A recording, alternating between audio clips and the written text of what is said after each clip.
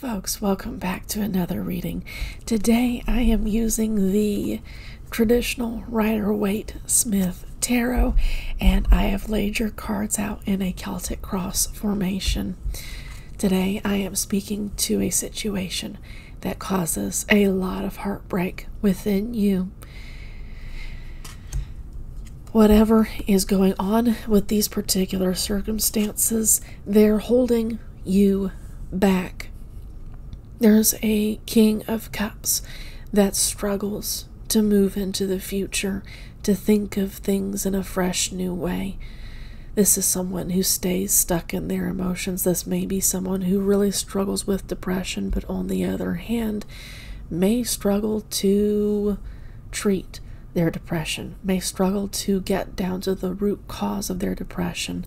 When I see the King of Cups stuck towards the past, like he is in this particular case, and I flipped him around earlier, he's pointing towards the past. His head is pointing towards the past, which talks to me about someone who moves into the future kicking and screaming.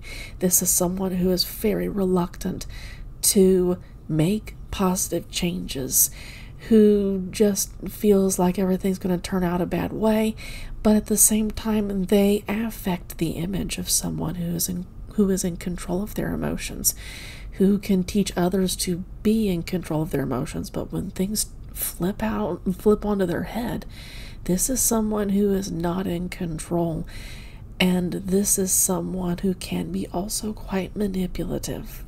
Take it as it resonates.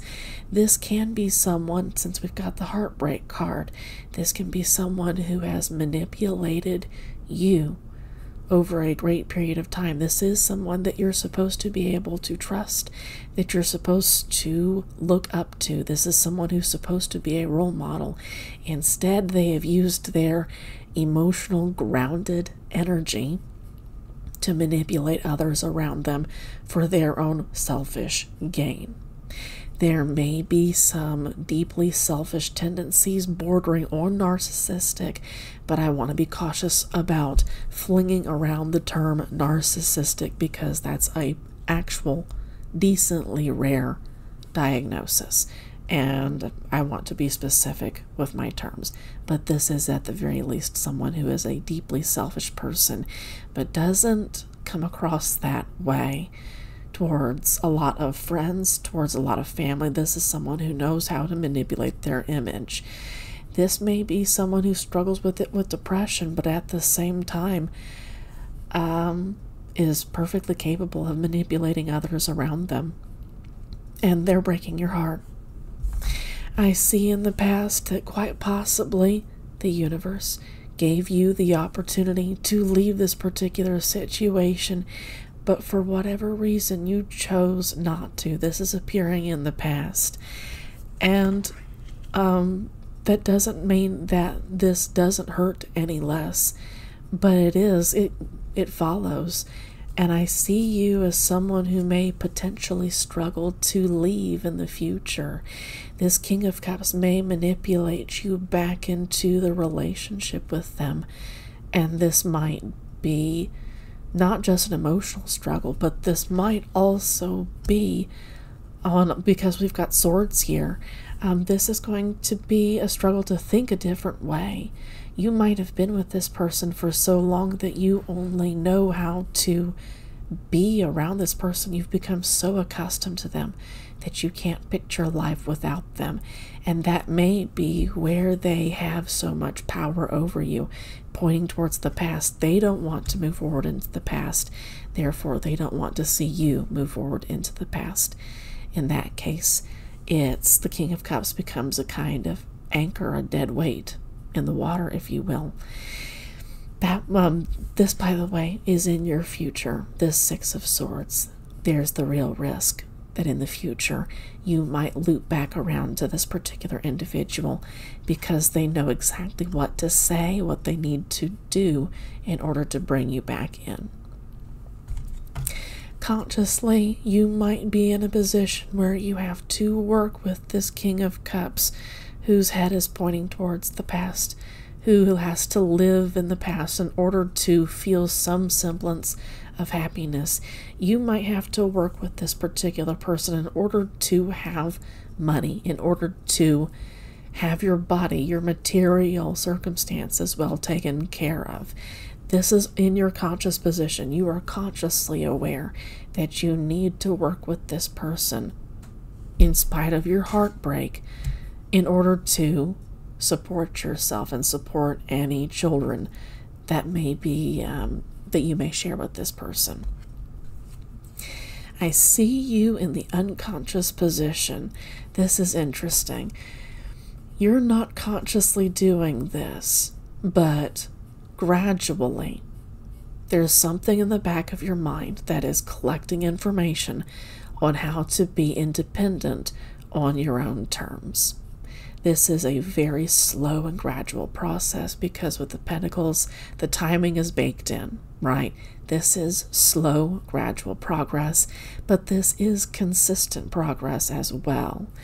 Your brain isn't necessarily alerting you to the idea that it is collecting information on how to be independent on your own. But when it's at the night stage, it suggests to me that you have a decent amount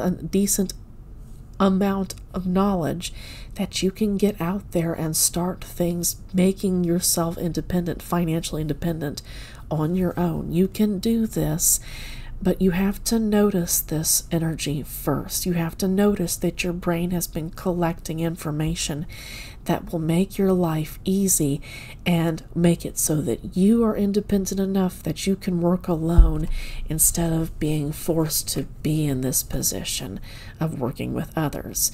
There may be some things in this. It might be a family business. It might be you just literally working alongside this King of Cups is giving you the skill set that you need in order to eventually launch off on your own. Take note of what your brain notices and understand that your brain has old lizard brain instincts that are there for a reason, and that paying attention to them is going to be of great help to you. Okay? In your advice position, you have the Six of Cups.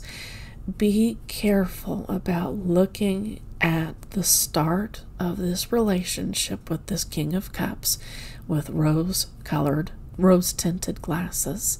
It might be really tempting to look back at the past and think about how good things were in the past and stick around and struggle to leave for that very reason. Things were always so good in the past.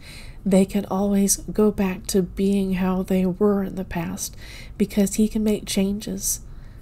He, she, they. There is no gender in tarot, and I could be speaking to a wide variety of couples here. But this is to take the good memories as they are, but don't use them to make decisions in the future when things are so clearly dead in the water. Don't forget that the Three of Swords is the central theme for this particular spread. You are heartbroken, and ideally, you should be leaving permanently and not looking back. But I see in the future that you might turn back around and go back to this relationship. You might have to leave a couple of times in order to finish breaking up with this particular partner. Your current environment has the King of Wands. There's nobody like that in control here. Your partner may have control of the dynamic in the relationship, but rest assured they do not deserve that particular throne. Ideally, it should be a relationship that works well together, but more often than not, there is someone who is in charge, who leads. This is someone who does not have the emotional maturity to lead. This is someone who easily boils over, who easily burns people with the things that they do and that they say. And they might try to take things back later on, but people still get burned. These people get driven away. This is someone who gets hot, flares hot really, really easily. And if I were reading in the Thoth tarot tradition, then these two would point to someone who gets very violent, who can get violently angry very, very quickly. This is water and fire energy, and then fire on fire energy. This is someone who is not in control of themselves, but expects to be in control of their home environment because they are the head of the household, whatever their gender may be. That's your current environment. I get that you may be walking on eggshells potentially around this particular person. You're not trying to upset them, but at the same time, you're still dealing with your particular broken heart. With the Three of Swords, going back to that central theme, this might have been an affair that got uncovered, possibly quite recently. Something got exposed, and now everything's up in the air. You're just waiting for things to settle down and go back to how they used to, but you're supposed to move out of this particular situation as soon as possible. The universe wanted you to leave before any of this started. The universe is acknowledging that you wanted to stay. You did stay. And there's the risk that you will continue to stay, that it will take more than a few times to actually break up with and leave this person. In your hopes and your fears, you're afraid that you're not going to make it. Now, this is interesting because this is in your subconscious, your unconscious position with the Knight of Pentacles. You're not actively doing work to move out of this particular situation, but your brain is instinctually collecting information. But right now, you are not consciously moving in the direction of growing whatever skill set, whatever business, whatever it takes to make you independently comfortable. Not just independently comfortable, but able to take care of others as well. You're not in this particular mindset right now. In fact, you might even be afraid. You might be seen as too masculine in your particular culture, your particular family, your society may see you as being too masculine if you are completely in charge of how you make your own money. You might love to own your own small business, for instance. You might love to become the owner of a particular store, for instance. Take it as it resonates. But this is someone who is afraid of the journey, even of the path towards becoming someone who is in complete charge of their material comfort and is also able to take care of others. This is someone who is very much in it for the long haul. This is a marathon runner. This is someone who takes care of their body, who takes care of their finances, who takes care of any minors. I've also seen the King of Pentacles described as the marrying king. You might be afraid of commitment to someone who can genuinely take good care of you. For whatever reason, you need to fill in the blank with that one. Why are you afraid of someone who is deeply committed to taking care of someone like you? Why do you need to be around people who are chaotic, who inject that kind of bad boy imagery, or bad girl, or fill in the blank, bad envy? It doesn't matter here. Gender doesn't matter here. But what does matter is asking why you prefer chaos over groundedness. What is within you that attracts that? And that's where I'm kind of concerned about why this is in your subconscious. There's a good process going on here, but you're not consciously doing the shadow work that is necessary for you to attract someone like this, but also be this for yourself. You don't need a romantic partner always. Sometimes the universe says that, yeah, you do need a romantic partner for the situation. Make no mistake. But you need to be this for yourself too. Be this, attract this, live this particular lifestyle. Don't be afraid of growing into that. And then easier said than done, especially if your society says that you're too much of something. If you are someone who is financially independent, who can materially take care of themselves without outside assistance, a lot of people are afraid of that, and you might be around people who get deeply jealous, get anxious around people who are in control of their finances and don't need others to give them advice because they make good choices. They know how to make good choices because they've done the work, they've done the research. Grow into that. You can do this. It's not something for you to be afraid of. This is a good time for you to do shadow work into your emotions and feelings and thoughts and thought processes around finances, around bringing in money, around spending money, around investing it, around giving it to those who are in need. It's a tool ultimately, but we've wrapped up so much into finances when it comes to emotions that sometimes we need to sit down and pull those apart in order to see it for the tool that it is. And once we see it as a tool, then it's going to be a whole lot easier, I would hope, to do something constructive with it. And guess what?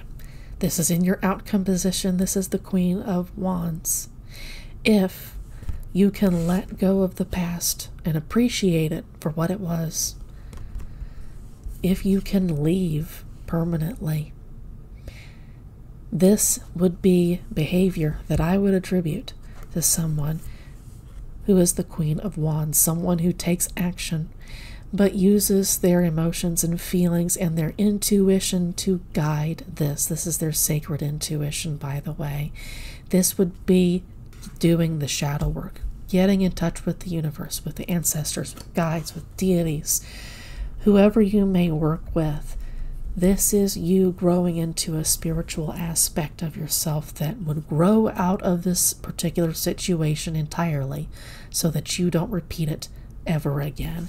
Because that might be one of the risks associated with this card too, is that this isn't the first relationship that this